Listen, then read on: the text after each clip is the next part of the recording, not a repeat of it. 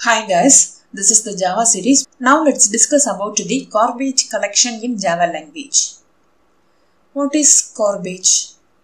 In Java language, garbage means unreferenced objects.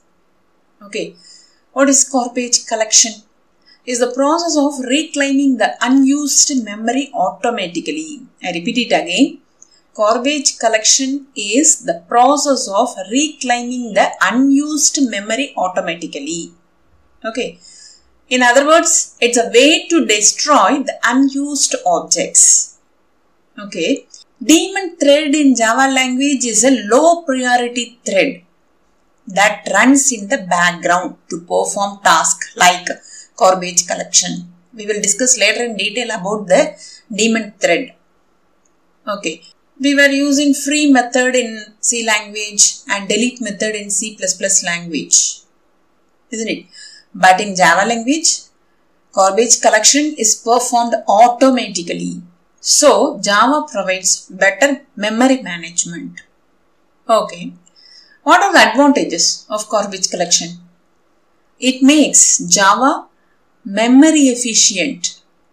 Because garbage collector removes the unreferenced objects from memory, isn't it? And it is automatically done by the garbage collector. What is garbage collector? A part of JVM. Okay. So we don't need to make extra efforts. Okay.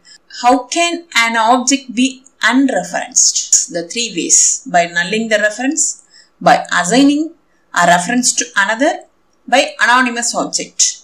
Okay, for object and reference, we need finalize and GC inbuilt methods. Okay, the finalize method is invoked each time before the object is garbage collected. This method can be used to perform cleanup processing. Okay, and what is the garbage collector? Garbage collection is performed by a daemon thread called garbage collector. Okay, this daemon thread calls the finalize method before object is garbage collected. Okay, and the GC method is used to invoke the garbage collector to perform cleanup processing. The GC is found in system class. I hope you all understood about the garbage collection in Java language. Let's see this example. Here, I have created the class test garbage 1. Inside this class, I have the finalize method. Okay, so this method is the user defined method. So what is the role of this finalize? It's used to print this statement on my console, isn't it? And I have created the main method, and inside the main method I have created two objects S1 and S2 for this class test garbage 1. Okay, and this is the default constructor, and here I have used the new keyword to create the memory for this object during the execution of the program.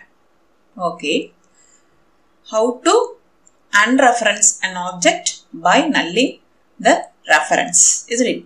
So here I have used the null keyword. S1 is equal to null. That means I try to null this object. Okay, then what will happen? This object will be unreferenced. Okay, so the memory will be free, isn't it? Likewise, here I have used the null keyword and S2 is equal to null. So I try to unreference these two objects using the null keyword. Okay, this process is called the nulling a reference. Okay, and here I have used the GC. This is the method which is used to invoke the garbage collector to perform cleanup processing. Now only we have discussed, isn't it?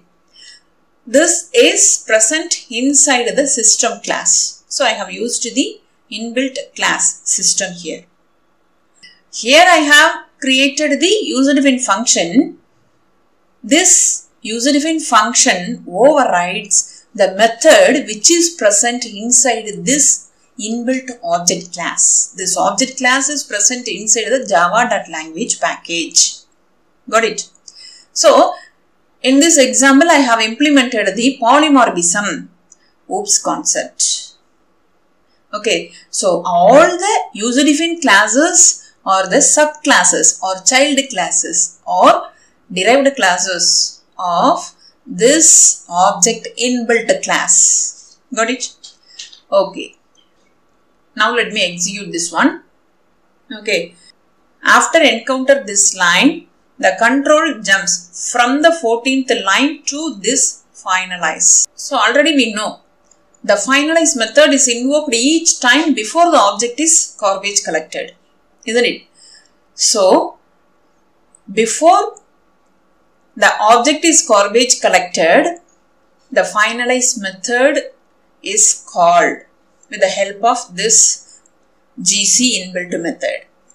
Okay, so here this statement is printed and before this object is garbage collected, this finalize method is invoked. That's why we got this output.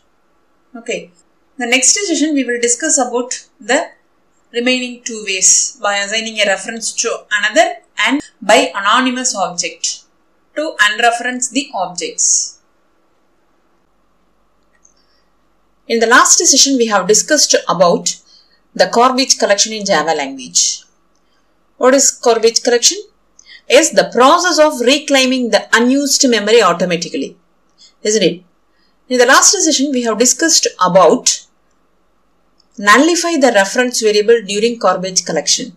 Now let's discuss about reassign the reference variable and create an anonymous object during the garbage collection. Let's see this example.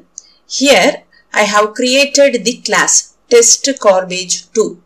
Inside this class I have created the user-defined function finalize.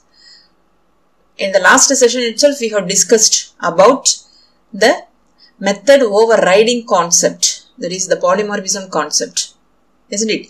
This user-defined function overrides the method which is present inside the inbuilt class object, because all the user-defined classes or the subclasses of the inbuilt parent class object. Okay, this O must be capital. Okay, and here what is the role of this finalize? It is used to print this statement on our console.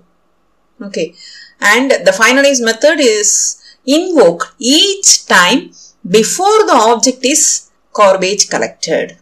Okay, this method can be used to perform cleanup processing, and the GC method is used to invoke the garbage collector to perform cleanup processing. And here I have created the main method and I have created two objects S1 and S2 for this testGarbage2 class. Okay, and now here I try to assign this reference to this reference. Okay, actually both are the reference variable. Okay, so what will happen here? Because of this statement we can unreference the object. Okay, and after execute this line, this finalize method will be invoked, so we will get this statement on our console. Okay, let me execute this one. So we got the output. Object is garbage collected. Okay, so let's see this example. Here I have created the testGarbage3 and inside this class I have created the finalize user-defined function, and this is the main method. Here I have created the object for this class.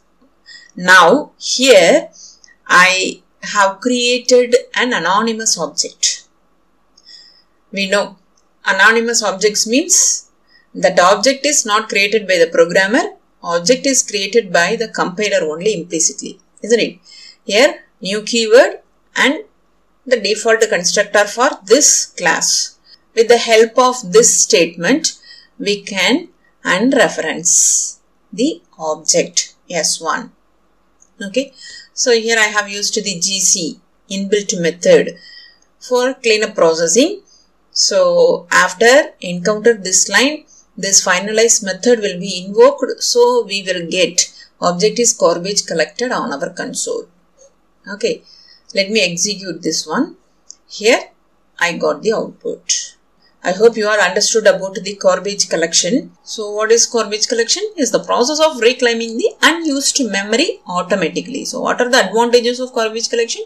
It makes memory efficient because garbage collector removes the unreferenced object from memory. Isn't it?